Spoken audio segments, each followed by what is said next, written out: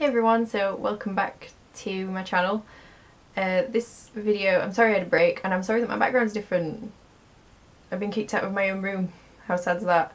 Sorry if you find it distracting as well. There are a lot of things in the background. So this video is going to be my foundation routine. I've had people ask me a lot what I use for my face, and I'm afraid it is quite a lot of high-end stuff. So if they're not within your budget, then please, if you've got any drugstore favourites, let me know down below what your favourites are, and I will try them out as well and try to come up with a foundation routine that's a budget one as well. However, if you want to know how exactly I do my foundation and a little bit of contouring as well, then please keep on watching. So first I'll just explain a little bit what I've done off camera already. I thought I'd skip this bit because it is a little bit boring just watching me put lots of different moisturisers on my face.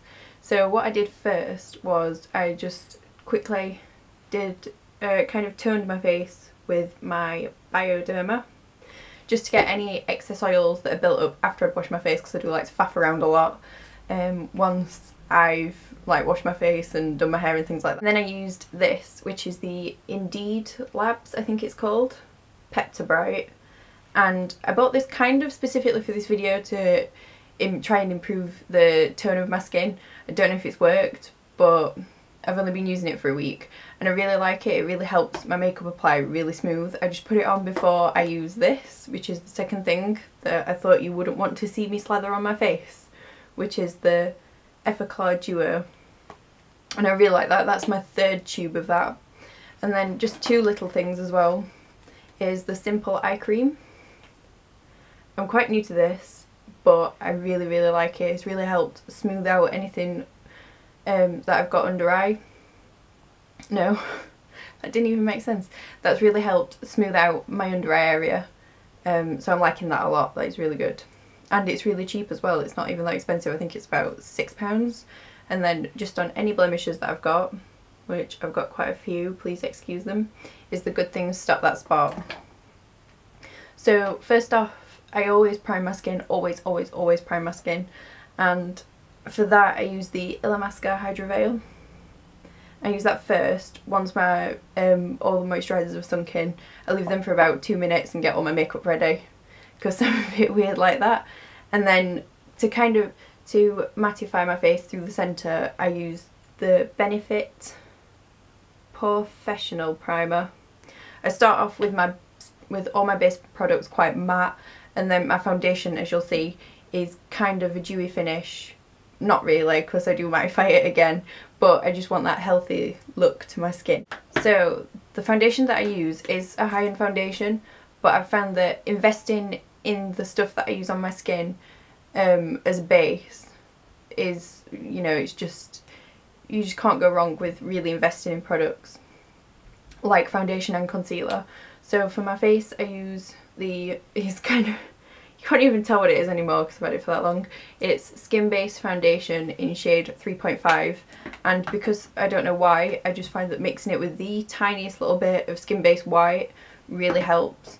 And for the dew finish, because it is a really full-on foundation, you can use it on its own, but I like to mix it with these all look the same but they're not, the Illamasqua Satin Primer. It's really good. Even though I've got oily skin, the Satin Primer doesn't make my skin look oily, it just makes it look dewy instead.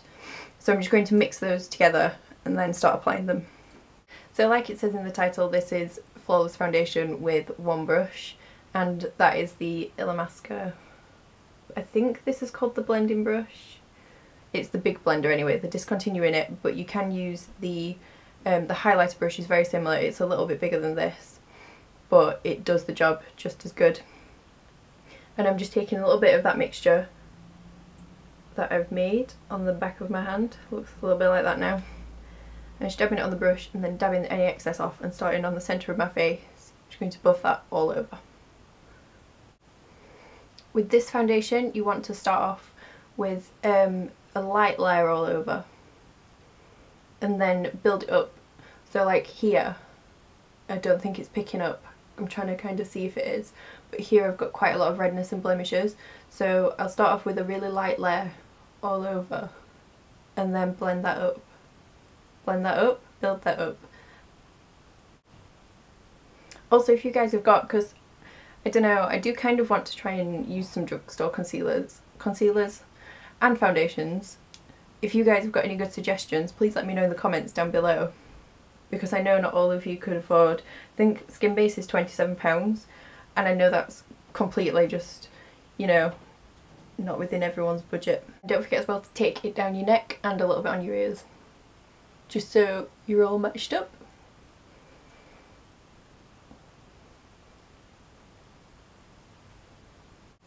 And then any that you've got left over, or this is what I do anyway, any that I've got left over I'll just take it on top of blemishes, just because then you've got that thicker layer that makes it kind of easier to blend your concealer into as well. So just pushing it on, because if you buff it on, you're just going to wipe away what you've already got there as well.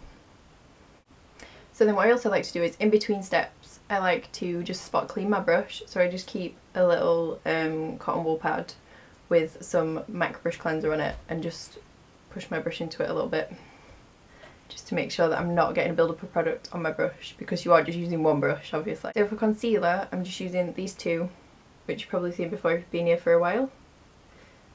They are the OCC Skin Conceal. I think this one appears to be picking, I can never tell which one's which. This one is Y0 I think, and this one is Y1, and I just use a mixture of the two, and then underneath my eyes I just use Y0 because it's lighter. If you are going to get these, please bear in mind that the packaging is pretty crap. I haven't had these for that long, and there you go, perfect example. And look, see, the lids crack so easily. You can see my crappy nail varnish. Yeah, going to same brush, got a little bit of both on each, and got a little bit of both on it even, and I'm just going to push that on like that. And you really do not need much of these either.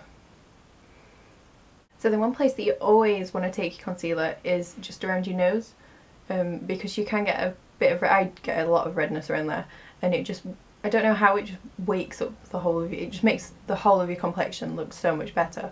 So just a tiny bit, buff that in. I kind of, what I do with this brush is I push it on first and then do little circular motions after, just to blend it out a little bit. Kind of a bit like you would eyeshadow, you know, like you push it on first with a flat brush and then blend it out with a fluffier brush. This kind of does the job of both.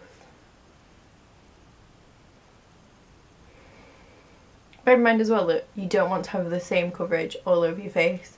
So on my forehead I will have less coverage than I do down here, mainly along my jawline as well, is where I tend to flare up the most. So just keep that in mind, that you don't want the whole of your face to have the same full coverage. So the first thing that I'm going to do is conceal under my eyes with my Bobbi Brown Corrector in Light Bisque.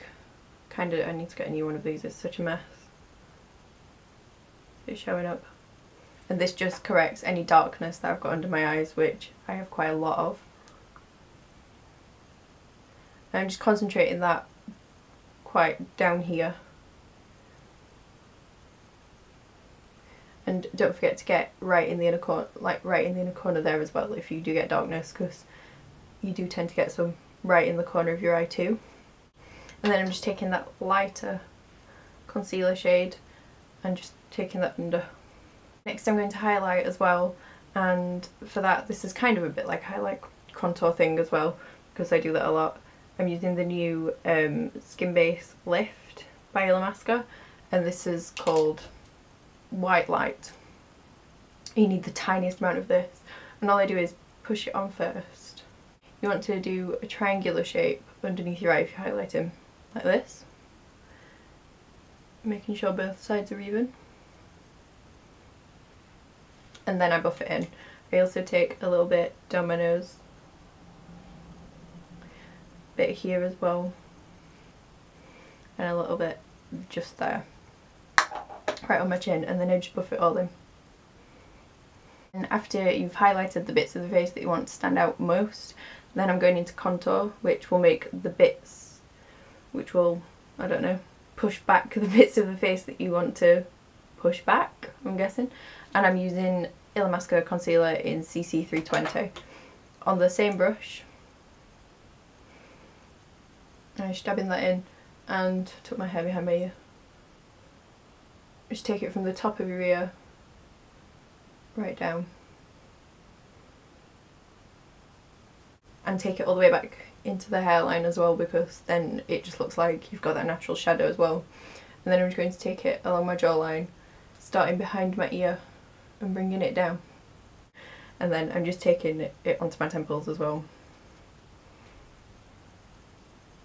And I'm also contouring my nose, just starting it in my eyebrow, which is partially why I do my eyebrows after, because it would rub the end of my eyebrow out.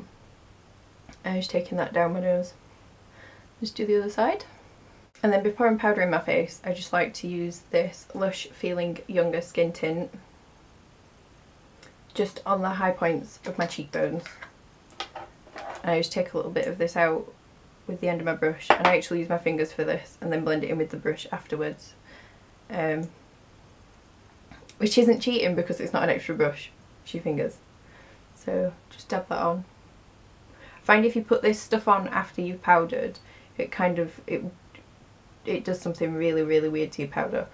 And then I'm just taking the brush, just blending it. So that's all the cream products done with. And the next thing that I use depends on what I'm doing. So if I know that I'm not going to be photographed, not that I walk around outside with paparazzi following me or anything, but if I know that I'm not going to be taking photos for my blog for something like that, or if I know that I'm not going on a night out and there's going to be no flash photography, then I do like, or if I know that I'm going to be able to powder my face quite a lot, because this does not set your makeup that good. It gives it a really nice finish on camera though, so I will be using this today. And it is the Makeup Forever HD powder. And these two are translucent, so they're not going to affect the colour of your makeup. The other one is one drugstore winner, and this is the Rimmel Stay Matte powder. I absolutely love this. You don't, and this is in transparent, and you only need to powder once, and it's just, my skin is so oily as well, and it just sorts out your skin straight off. It doesn't cake or anything like that, it just gives it a really nice matte finish. But for the sake of the video, because I do like the way this powder makes my skin look on video, I'm going to be using the HD powder. So on that same brush, I'm just patting it on. You want to pat your powder on because otherwise you will move the makeup that you've already put on. So now that I'm all powdered, I just go back in with a bronzer just to kind of warm up my face a little bit, and I do it on the same brush as well, but with just a little bit broader. You'll see it in a minute. And I'm using the Body Shop Honeycomb, I keep calling this honeycomb, but I'm pretty sure it's just honey, whatever. It's got a honeycomb print on it, and it's the bronzer in shade 1 Light Matte. So it's not got any sparkle in it, which is what you want if you're using a bronzer to contour.